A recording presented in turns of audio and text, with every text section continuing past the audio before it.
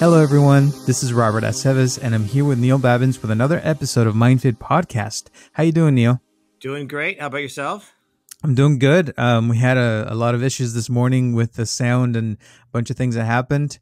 We were supposed to be doing an interview with Jesus R., who's a famous film director, but unfortunately we weren't able to do that. So we're going to change it a little bit and talk a little bit about how to handle upsets. So yeah, tell us about this, Neil. What do you think? We had some, like you said, we had some technical difficulties. I think almost everything that can go wrong went wrong. You know, the internet wouldn't start. We had sound difficulties, audio settings, whatnot, and unfortunately, you know, we had planned to do an interview, like you said, and then unfortunately, the film director had to move on. He had another call, so we had to sort of regulate ourselves and figure out what to do instead. And, you know, clean up the situation, repair the situation, and then come back to a place of what you're going to talk about a little bit also, which is the here and now, right? Being in the present, not being in the past and not being in the future, and creating most of human suffering through the process of thinking about what's coming next or what happened before, as opposed to being in the here and now. So the faster you can get back to the here and now, the faster you could deal with an upset, because we were upset because his representative said, you know, he waited for 20 minutes and then had to leave, and it felt very crushing in the moment. But you know, this was our one of our first interviews here on MindFit, so you know, we had to sort of figure it out really quickly, and also deal with all those emotions that happen, you know, when there's an upset, when something that you think is gonna go a certain way doesn't. So Yeah.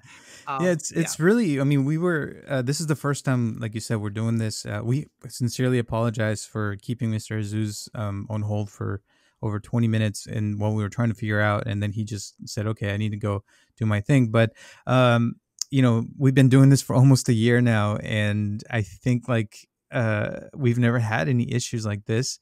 And so it's funny how that happens, right? The day that you are supposed to be doing something, it doesn't happen the way you were expecting it. And then you suddenly, you know, feel like you prepared for this, you did all these things, and then they don't come through the way you expected them.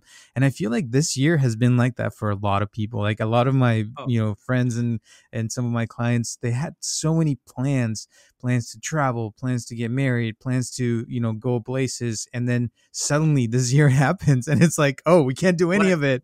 Yeah, you know, plans to go buy toilet paper, you know, and that got blown out of the water. You know, right? yeah, bottled Yeah. water, no, not going to happen. Sorry, you know, that was a big upset too, you know, for a little while.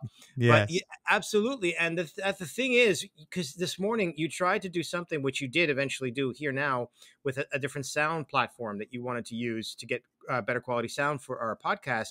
And I think it's important that people realize that even though you have upsets, because that was the beginning, one of the beginnings of our difficulties this morning is in making all that come together, that people will say, well, I'm no longer going to take risks. I'm no longer going to take chances. I'm no longer going to try new things to improve upon, you know, whatever I'm doing, because I don't want that to happen again. I don't want another upset. So I'm not going to travel again. I'm not going to go out and try to meet new people again. I'm not going to try a new platform again or a new software program again, because look what happened last time.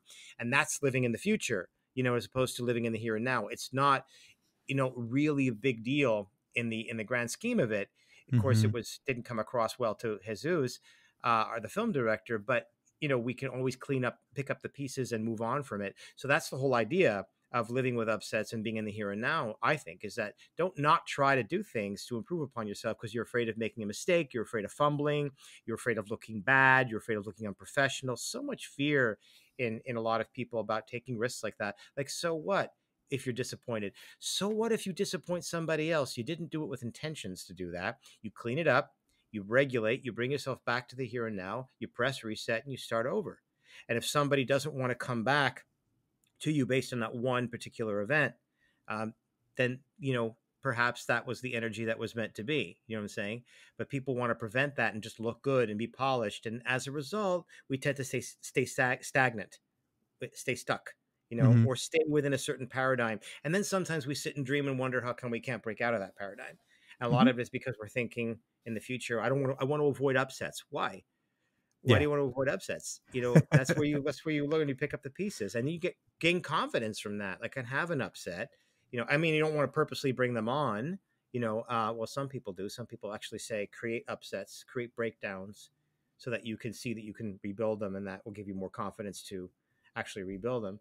But you'll be okay. Basically, is what the here and now says. So take risks. Yeah.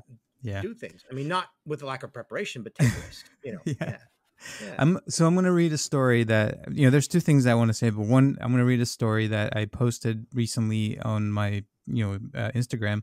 I did this story in Spanish, but I'm going to translate it. It doesn't translate as, 100%, but I'll try to, explain it a little bit more. It's called In the Now. It's very short. It says, a Japanese warrior was captured by his enemies and imprisoned. That night, he could not sleep because he knew that the next day he would be interrogated, tortured, and executed. Then the words of his Zen master came into his mind. Tomorrow is not real. It is an illusion. The only reality is now. Real suffering is living in ignorance of this Dharma. And in parenthesis says teaching. In the midst of his terror, he suddenly understood the meaning of these words, felt at peace, and slept peacefully. And that's it. That's the end of the story. So it basically, this guy, this warrior, got captured. He's going to be killed the next day, tortured and executed, interrogated, and he knows that this is going to happen, but it hasn't happened yet. And yet he remember his teachers, saying that nothing is real, everything is an illusion, and the only reality is now. So if you focus on the now and the present, and you really, really do that, then you won't suffer because you're there, right? The only suffering, I guess, would be the moment when he's getting killed in this case.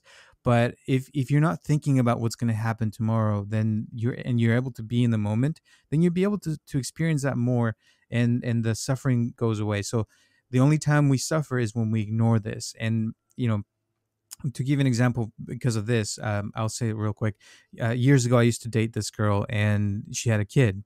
And it's the first time anyone called me daddy, by the way. It was really Wasn't the interesting. last though. No. Okay. And this kid was like, I want to say about 5 years old, and we were, having dinner, and then suddenly the kid spilled his glass of milk. And I saw that the mom started getting, really, aroused and was about to yell at the kid. And I just stood up. I grabbed a little, napkin and some rag, and then I told the kid, "Here, just clean it." And then he cleaned it, and he was like all weirded out. He was expecting somebody to reprimand him or say something, and then that was it. And then later she was like, "Oh my gosh, what happened? Like, how come you didn't say anything?" I was like, "What should I have said?" And she's like, "You should have yelled at him because he spilled the milk, blah blah blah." And I was like, "Yeah, I mean, I've spilled milk before. It happens, and it had already happened. Like, yelling is Mhm, not going to fix anything. mhm, Cleaning it would." And so that's why I gave him a rag and made him clean his own mess. And that was mhm, it. And then mhm, she's like, "Oh wow." And for her it was a big thing. But that's kind of what living in the moment is. Like, if somebody spilled the milk, you mhm, clean it, and that's it. It's happened, right? You can't change the past. Once it happens, then you just try to clean it, work from there, and try to live in the present. And I feel like that's one way to mitigate some of that suffering and to feel better when things go wrong. That's my take on that. Yeah, two things come up for me about that. A lot of people, I talk to a lot of clients about the difference between response Hmm. and reaction. Visceral response is your emotional reaction. What happens to you emotionally for something. Someone spills milk, you get upset, you get disappointed, you get angry, get frustrated in the moment. So it comes up, you vent it out, or you process it, you be with it, and then your reaction is what you do with it. Your actions are behaviors. Hmm. What you're going to say, what you're going to do, what you're not going to say, what you're not going to do, how you're going to detach yourself from the moment, like you're talking about, and be in the here and now, process it, and just clean up the spilled milk. And so anything else that you need to clean up, if you have technical issues, you clean it up with the person you're supposed to have on. If you spilled milk, you clean it up. You might ask, is there a way to be careful next time? Is there something to look at as to where to place the milk so it's not as easily spilled, or did the person do it because they were upset about something? So there's ways to clean it up afterwards, physically and emotionally. But the difference between response and reaction: response is your visceral automatic emotional response to something, and then Hmm. your reaction is what you're going to do with it. And there is a small capsule of time in between your response and reaction. and you have more mastery over that period of time than you think you do. A lot of clients say to me, and I frustrate them when I say this, I say, you think you have no control. I can't control my anger. That's a fallacy. That's a myth. It's not true. You have anger that comes up, and there is a window of time, however small, that you have to process what's going on and what you're going to do with it, what you're making it mean, the story that you're telling yourself, the choices that you have, the options that you have. It's difficult because it's overwhelming. It's a strong feeling. Mm-hmm. We always feel that we have to do something about our feelings. I'm angry, so I got to get angry. No, you don't. You could be angry, you could be upset, you could be disappointed, and then choose what you're going to do. Now, if you want to go somewhere and vent, go somewhere and vent for 30 seconds. If you want to leave the room and go punch a pillow or scream into a pillow or punch a bag, fine, or go walk around the block. That's okay too. That's also a reaction that you could do if it's available to you. But if someone spills milk and you get angry, you have a moment. There is such a thing as the capsule of time between response and reaction. And I think the second thing that came up to me is that for me is that a lot of my clients will say, well, how do I do that? We're in the how-to generation. You know, I'm Mm-hmm. not blaming it on the millennials. I'm just saying that because everybody says that to me, even when they're 40s, 50s, and 60s. But how do I do that? How to, how to, how to? It's the how-to generation. And unfortunately, with psychotherapy and self-growth, you can learn skills, you can learn techniques, but the idea is to get to the root of the issue. So the how to is you got to practice. How do I play soccer? It's like saying, how do I become a professional soccer player? Like asking me in 5 minutes. I don't play soccer, but I'm just saying, well, you learn the basics, and then you start doing it, and then you fumble, you have upsets, right? Make mistakes, you know, and then you learn what your limitations are, you learn what your strengths and weaknesses are, you build upon those, and it's a process. And you're going to lose a few games. Even if you get to the top, you're going to lose a few championships. You're going to use a few major games, and you're going to be demoted at times. Just like anybody in any field, you're going to have good years, you're going to have bad years, and you pick up the pieces and you move on. So the how to is not it's not ABC. Because I think when you talked about that Japanese warrior, I think a lot of people listening would say that's fascinating. But if I'm going to be tortured and killed tomorrow, how do I get those thoughts out of my mind? Is what they're going to ask. How to? I mean, I get what you're saying. If I stay in the here and now, it's an illusion. I'm in the here and now. Right now, I'm just looking at the floor. It's just me in the floor. But I do know that in 6 hours, I'm going to be tortured and killed. So how do I get that out of my head? What's the process of coming back to the here and now? How do I do that? How do I get those intrusive thoughts out of my head? Because I know it's a reality tomorrow morning, unless, of course, we get invaded by, or something, or there's a 7.5 and the torture chamber collapses and, the wall falls and I could run. But what are the options? What are the chances of that? So I guess what I'm thinking for people listening that they might be saying, well, how would I do that? How would I come back to the here and now? And I always say, what I say is being aware of what you're feeling. You're Mm-hmm. feeling scared, you're feeling whatever you're feeling, and allow yourself to be with those feelings. Let them come up in waves and go out like waves. Allow yourself to feel whatever the feelings are as they come up. Don't deny the feelings, and then just let them come and go as they come and go, and focus as much as you can on what's in front of you. You Yeah. know, Yeah. That's really when we talked about mindfulness is about being in the present and bringing your attention here in the now. And this story, we could say that we are all going to die someday, and we know that. So that thought could make some people feel anxious, knowing that we're all going to die at some point. And it's kind of like this, except this in this story it's tomorrow, but I mean, and there will be people who will be dying tomorrow, and there'll be people who are going to be dying today who might be listening to this. But the idea is to be able to enjoy the moment, even up until that moment right before you die. And then once you take that last step, you take the last step, and then you move on to whatever comes after that, if there's anything, or just if that's the end, that's the end. But the idea is to be and enjoy even to the last second of this life, and to be present. Another thing that comes to mind with all this, when I was in school, I remember we were studying memory and how it works with our brains and things like that.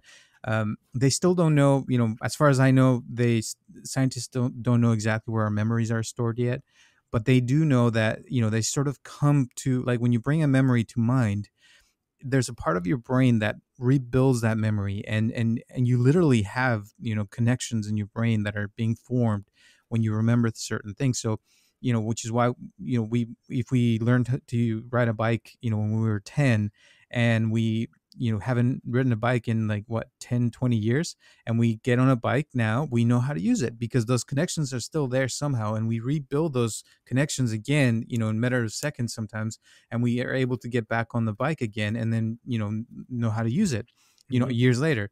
So we have all this, amazing machinery inside of us. However, sometimes when we have anxiety and when we're feeling neurotic or, psychotic, we're bringing this memories from the past. Sometimes, they're not so great memories, and they're about our failures and things that have happened to us. And so we make those very alive in the present, and our fears could be very real, like thinking about, being tortured or killed tomorrow. Just imagining those things could be very, disheartening, and it can make us feel uh like, like suffering, like we would suffer just thinking about that, and, trying to, and that's how we feel like if we're going to have a presentation, or we are going to, go to court or do some kind of thing that could be very potential, stress situation. And so, learning to be in the moment and to really let go of that can really be helpful, in order to be healthier and happier, I think. And that's why I think it's important to live in the now. Yeah. There's a difference between anticipatory anxiety and, chronic, more generalized anxiety. Anticipatory anxiety is basically what you said. You're about to give a presentation, you're about to get on a plane and you don't like to fly, Hmm. you're about to write a very important exam, you're about to go out on a first date, and there's a certain amount of concern or anticipation that you have about a certain event. I mean, the Japanese warrior, I mean, that's anticipation. I mean, 99.9% chance this is what's going to happen. And he knows that it's going to be beyond horrific. So there's a certain and he'd be under anticipatory anxiety about a specific situation or event that's upcoming. And then there's more generalized anxiety, which doesn't really have a specific trigger. It could be triggered by things, but it's something that is very pervasive and consistent. Hmm. And it makes you hypervigilant and excessively worry and ruminate and overthink everything, and every possible thing that can happen, even if it's not even very plausible at all, becomes accentuated and amplified. So, but that's not based on a certain event coming up. That's more generalized, and that kind of anxiety is usually a distraction. What I tell people is that that's your mind trying to distract you from something else that's going on, from more core emotions and experiences that are going on. It's trying to take you away and give you something to do. It's like a video game in your head. It's like sitting in your gaming chair, except you're sitting in your gaming chair in your mind. Hmm. Everything matters, Hmm. Hmm. and really nothing of it matters. So, basically, it's trying to distract you from something else that's going on, some other feeling that's going on or emotion that's going on. So the Japanese warrior wouldn't be experiencing generalized anxiety; he'd be experiencing anticipatory anxiety if he wasn't in the here and now. But it's the same concept, because someone who has going to be tortured tomorrow is would be thinking about that, would be taking them away from the fear and the sadness of having to die and the disappointment of how it went down and everything else, be taking them away from that. But generalized anxiety be taking you away from, say, more core emotions like feeling inadequate, or feeling generally sad about something, or having memories that are coming up or being triggered or activated by your life, frustrations, shame, embarrassment. Usually memories from a long time ago. So it's the same idea, but there's two different kinds of anxiety in that regard. Hmm. Yeah. Yeah. Another thing I wanted to share today, I think it's important, is I was talking to one of my clients yesterday, and we were discussing how, sometimes you live life and you do things and you get bored of them. And for example, now, a lot of people are getting bored of Netflix because everything is starting to become, very, very repetitive, or there's no new shows anymore. And so it's like, oh, now I have to rewatch some of the other shows, or just simply watching Netflix all day. It's becoming, where you can't go to the movies or you can't go out and do other things. And it's starting to become, a drag. And we're discussing, like also getting into a job that, starts to become very repetitive, or you feel like you're not really going anywhere. And so I was telling, this person that years ago, I used to, I used to be all about creativity. I used to dye my hair red and then green, and not just talking like, Really? yeah, like, yeah, I was bright green, bright red. And this is when I You was had that younger. Cyndi Lauper thing going on, right? Yeah. Yeah. And then Oh, I did piercings, and I did the piercings, not because I liked that, but I wanted to push myself to do things that I would normally not do. And then I tried, I would travel a lot to different places, and I always traveled to a place I'd never been. I would do things differently. I would never go to the same restaurant for a long time. I was always trying to do things differently, new, innovative, blah, blah, blah.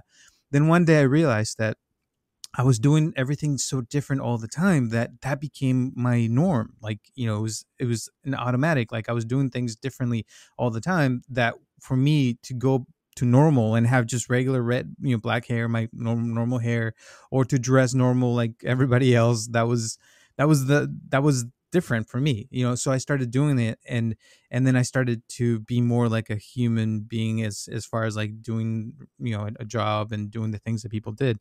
Um and at some point I went to Japan a few times, and during one of those trips, I remember I was sitting, and one of the exercises that we would do is to just focus on your breath, right? And then you sit and you focus on your breath over and over and over, and imagine doing that for 8 days, where all you're doing is focusing on your breath. Eventually it gets boring. It's like mhm. you start to feel repetitive, like it's the same action over and over, which is just breathing and breathing. But then I realized that even through breathing, if you're not fully conscious doing it, and you do it in automatic, it becomes boring. But if you take each breath as if it's the first time you're breathing, as if you see it as a fresh thing, and then eventually, I got to that mindset where every breath was important, and it just felt good to be in the moment. And the past didn't matter, like, the 7 or 8 days that I had been meditating, it didn't really matter anymore, and pain just goes away. And being in the moment was really, really an amazing experience, where I wasn't thinking about the future either. I was just there, and you train your mind to do that over and over. And so when I came back, everything just seemed so, interesting. And I could just sit and watch a movie, or not watch a movie, do a puzzle, or, or just sit and listen to someone talk, or just do nothing. And it was okay. It was Yeah, fine.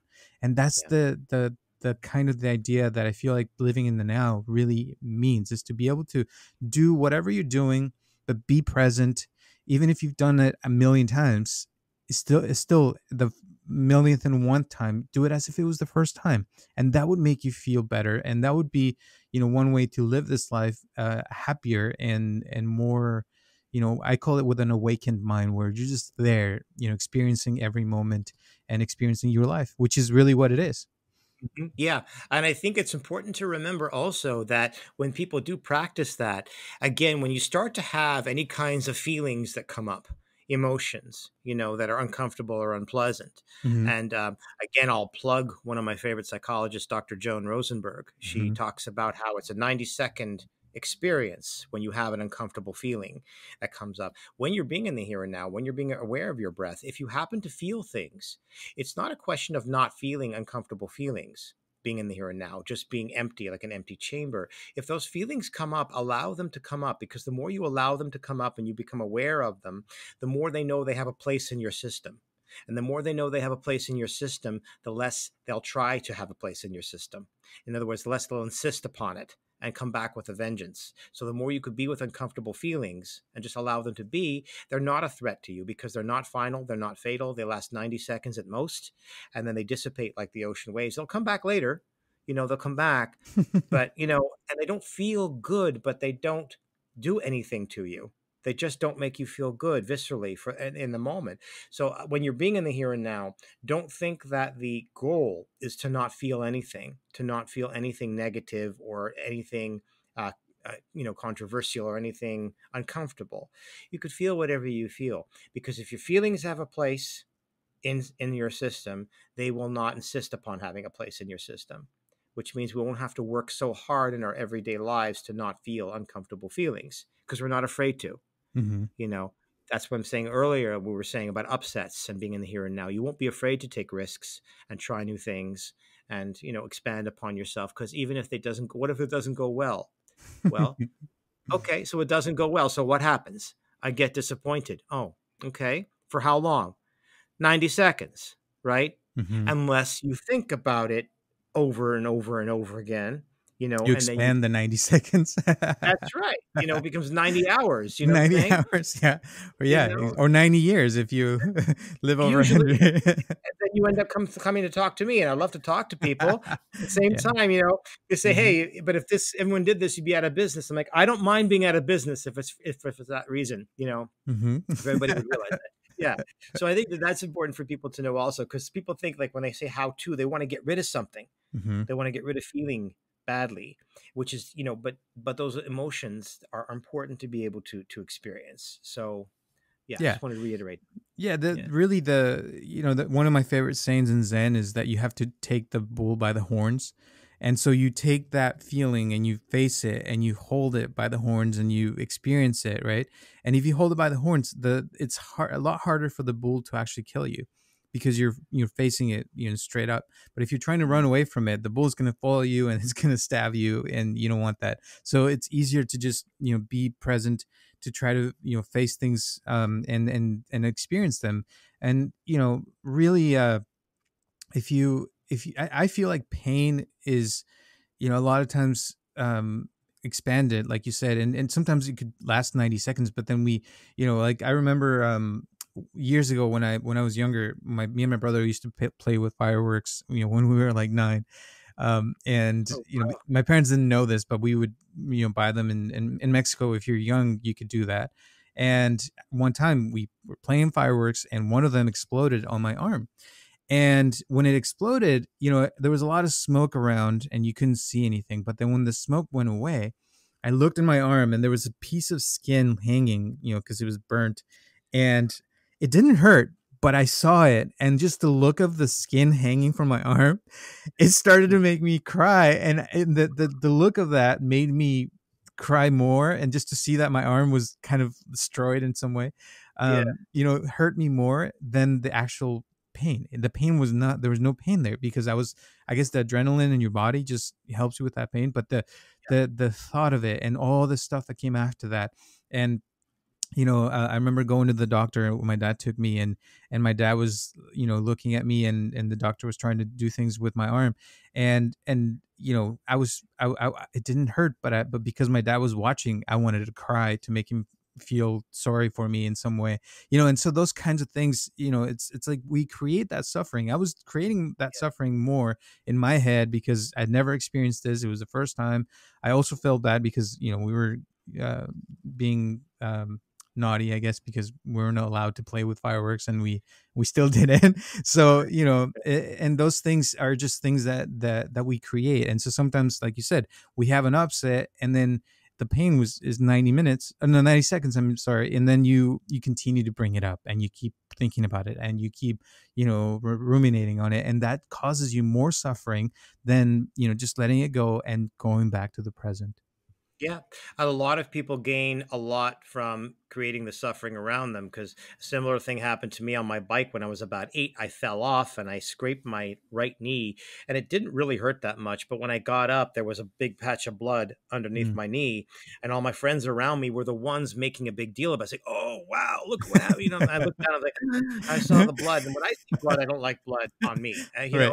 On anybody really. But so I started to cry, and my friends were carrying me home, like walking my bike for me and carrying me home each on one arm. Like, what is, like in retrospect, what, you think I would just been in a major car accident or something like that, or I just like wiped out on a motorcycle or something. I just scraped my knee. It was no big deal. But I was playing into the energy of my friends, making a really big deal about what they had just seen. I mean, it just fell off a bbike. It wasn't a big thing, and on the side, it could have been worse. Like my Mhm. mother always said, "Could have hit your head." You know, thanks, mom. You know, Yeah. she always thought of the best outcomes. But I it was no big deal. But I fed off their energy, and I created the suffering, and I also got attention. I got validation. I got love. I Mhm. got support. So sometimes we do that for that reason also because it gives us something. Mhm. You know, Exactly. Yeah. gives us something that we're craving rather than Hmm. communicating it and asking for it in more effective ways, you know. So that's something else to consider. That made me think of that when you were telling your story, because you looked at your dad like you wanted him to feel sorry for you, you know, Yeah. and this and that. And yeah, of course, we want love, we want comfort, and you know, I mean, I was a little scary. A firework blew up, you know. It was, but you know, the other thing, I'll share this too. Years ago, I had some problems with somebody in my family. I'm not going to say who, but she, you know, I was telling her about living in the present, just letting go, and she's like, "Oh, but you expect me to just let go of everything like just like that? You know, it doesn't work that way." And I was like, yeah, well, I mean, what are you trying to do? Just hold on to it and keep, you know, suffering from it, you know, and keep bringing it up, versus like, let's just let it go and move on and try to be in the moment and continue to experience our life and maybe agree to disagree or something. But, you know, just to really, you know, move things along. But some people, you know, they want to hold on to things, and they want to hold on to negative feelings. They want to hold on to, oh, you did this to me, and they don't want to forgive or forget. And I feel like that's where the suffering comes from. It's not the actual thing. That thing could have been, you know, 5 seconds or 90 seconds that it lasted. But then we want to keep bringing that up. Oh, you did this to me. Oh, no, you cheated on me. Oh, no, you know, shouldn't have said that. And you said it. And now, you know, I'm hurt.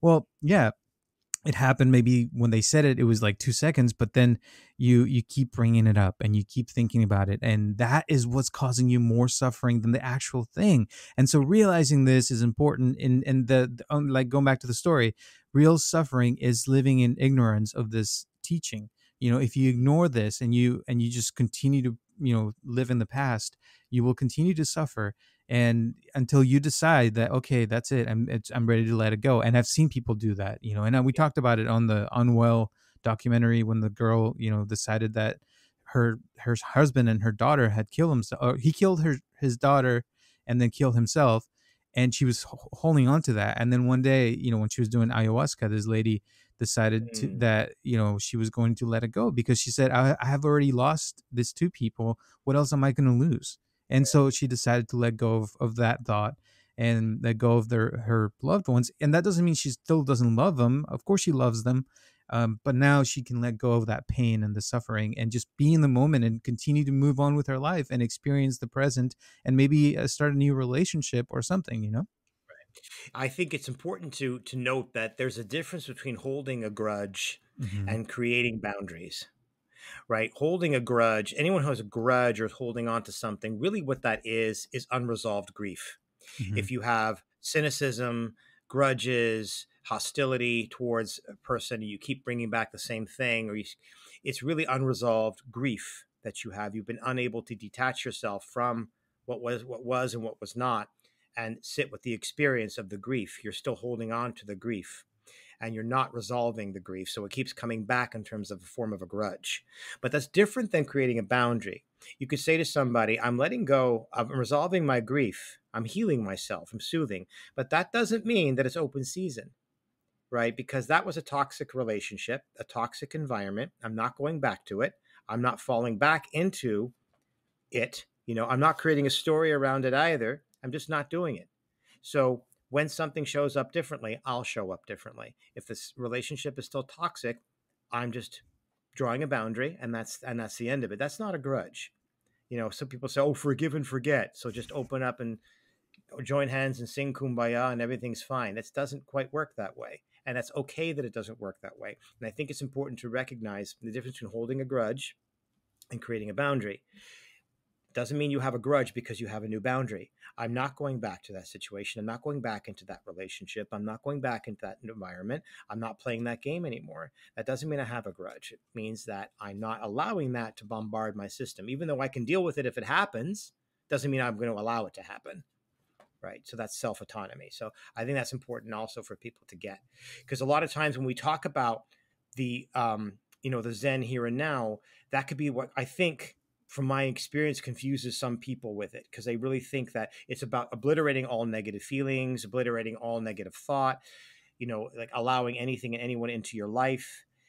But at the same time, you can create healthy boundaries around what's toxic. And that really is impactful on people, because they're saying they realize that they can no longer interact with you the same way. So that serves as a lesson to them, that they have some healing to do, that they have some Zen to do, to go into their here and now and say, what do I have to heal so I'm not toxic? The only way you can become toxic to somebody else is if you're also grieving.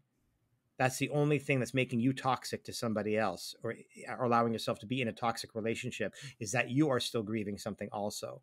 So if you remove yourself from that toxic relationship, it forces somebody else to be impacted by that change. They may not change the way you want them to, but it impacts a certain change, or at least gives them the opportunity to take a look at what they need to heal themselves. Yeah. So, I mean, I feel like in some ways, and I've experienced this with people, some people who are having a toxic relationship, for example, they may be having a toxic relationship at some point, but then through practicing Zen and healing and, meditating and living in the now, eventually, both parties, if they do it right, I feel like, and you get to that, Zen place of being in the moment and not, bringing the past into the present. It is possible for those people to have, a relationship that's not toxic again, and I've seen it. The idea though is to change, really, and I agree with, not going back to the things that hurt you, but at the same time, the thing that comes to mind is there's a I want to say it's like a mini series with Julia Roberts. Do you remember the one where she is a counselor at this facility where they're helping soldiers that have PTSD? oh, I don't think I ever saw it, but I think I know which one you mean. I Yeah, don't I think I think ever it's called watched it. Homecoming. I'm not so sure, but anyway, it's Julia Roberts, and she's a counselor, and they bring this people, the soldiers who have PTSD, and they're trying to help them. And it turns out that, spoiler alert, that they have this drug that they're testing where they're trying to make the soldiers forget their PTSD and all the things that happened to them during the war. Now, the reason being is because at the end of their treatment, they're ready to go back to war, and so it's a way that the government can reuse the soldiers, versus before with PTSD, they become useless basically for them. So now they have this, they forgot what happened to them, and now they're able to live their life again. And the idea is, and in some ways, it makes you wonder, because in some ways, yes, the soldiers are, better, they're healed, but they love going to war, and now they can do that again, and then they're going to go to war and they're going to get PTSD again, and guess what, they're going to drug them again. And so it's a little controversial in that sense, but on the other hand, it made me wonder, like, what if we could do that with people, because in some ways I felt like that with meditation. Like, I felt in some ways, when you let go of your past and your, negative failures, and or things that happen to you in relationships, then suddenly you're able to go back out there and get into a relationship again. And you might get hurt again, they might do things to you that are not pleasant, but if you already let go of the past one, then it's okay. The problem comes in when you're holding on to grudges and things that happen to you with other people, and then you bring them into your new relationship, and you don't have that trust anymore because you've already been hurt. And that doesn't mean the person in front of you hurt you, but the other people have, so that you take that on and put it onto this new relationship, and that causes you to have, Yeah, sabotage yourself in some way. So yeah, that's the idea, is to really be able to let go of the past completely, where you kind of in some way become innocent again, and like when we were 15, we didn't know what was coming, and then we started dating, and then things happen, right? as long as letting go doesn't mean trying to pretend it's not there. Right. Yeah. Well, that's the Yeah, thing. If it's gone, it really feels like it's gone. Like, it doesn't affect you anymore. Now, the cool thing about meditation and Zen is that you can still remember it. It's not like you forgot, like in the movie where they completely erase their memories. This one, you can still remember them, but they don't affect you anymore, and you don't react to them anymore. You can see and remember the things you did, but it doesn't have, you're not grasping onto it anymore. And scary 'cause that's yeah. about war, but yeah. Yeah. Yeah. Yeah, more effective things to do that with. But okay, yeah, yeah, I get it. Yeah. Yeah, yeah. Okay, well, yeah, good. So be in the here and now. That's the bottom line, Yeah, right? we gotta go now. But thank you. Any last words before we end today? I just say listen to this podcast a couple times, because I think we've said a lot of things that are very helpful, and really talk about the here and now, and to remember that to remember all aspects of it, from like difference between grudges and boundaries and response reaction. And like you said about the Japanese warrior, take all the information that we've given and weave it together. Don't just take one aspect of it, because then you might end up burning out on it. Because if you don't look at it comprehensively, you know what I'm saying? Every technique that anyone gives you will burn out if you don't look at it comprehensively. So I just wanted to end with that. Sounds good. Thank you so much for your time. Thank you to everyone for watching us or listening to us. This podcast is every Tuesday at 6 p.m. Thank you to all the people who've been watching and or listening to us from the very beginning. Thank you, thank you, thank you. And the people who've donated, thank you as well. If you have any questions, comments, or concerns, or you want to tell us what you think about today, and what are your thoughts about what we talked about? Do you believe it is possible to live in the now and to let go of the past, or do you feel like there are certain things you can't or should not be let go of? That's okay. We love to hear from you. So please put your comments below or send them to us. We're on Instagram at MindFit Podcast, or you can also look us up on YouTube. Just look up MindFit Podcast. Thank you so much for your time. Bye, Neil. And we'll see you next week on Tuesday at 6 p.m. All right. Sounds good. Okay. Bye. Bye. This podcast is brought to you by MindFit. Please help us to share this podcast with your friends and family to grow this community. And if you'd like to donate to this podcast, or if you'd like to share your comments, questions, or concerns, send them to mindfitpodcast@gmail.com, or you can call us directly at 714-328-4661.